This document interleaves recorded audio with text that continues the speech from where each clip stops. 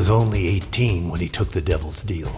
Too young to understand the living legend from the real, Frank Finkel joined the Army and ensured his legacy when he rode with General Custer in the 7th Cavalry.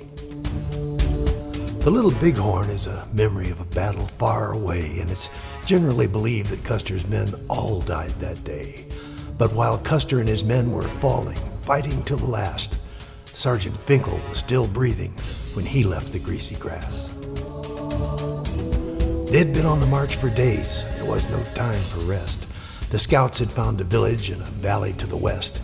Custer split his weary men up, sending Reno charging first, and circled to the north before he realized they were cursed. Custer's men attacked the village. There were warriors everywhere. Men and horses hit the ground. The smell of blood was in the air. Sergeant Finkel saw his right flank fall and rushed to fill the space.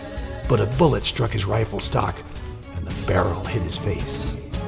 Now, blinded by the crimson flow and hanging on for life, he grabbed the bolting stallion through the horror and the strife.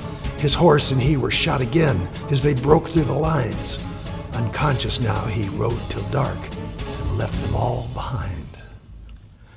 He hung on till his horse died, then set out on his own. When a trapper found him, he was broken skin and bone. He mended till September, while back east the widows grieved. He worried if he went back home, he might not be believed. It was more than 40 years before his story came to light. Pitching horseshoes with some friends, he let it slip about the fight. Though many claimed to be there near his side where Custer stood, Sergeant Finkel knew the details a survivor only could. As today becomes tomorrow, the past is all we are. Men like Finkel fade in history as we see them from afar. Less is known than is forgotten. Some are made up, some believed. Stories change more with the telling, if the moral's misconceived. Now that Custer's gone to glory, just a white stone in the grass, and Frank Finkel's place in history is enshrined within the past. There are secrets out there waiting. There are stories to be told.